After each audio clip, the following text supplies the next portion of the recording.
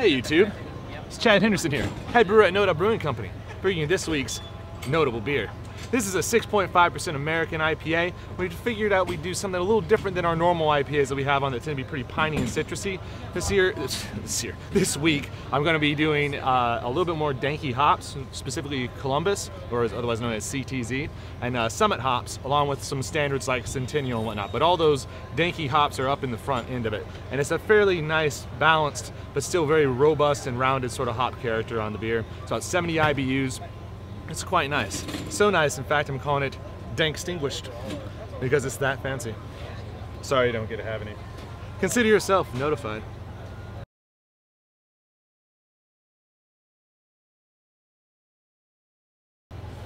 Shut up.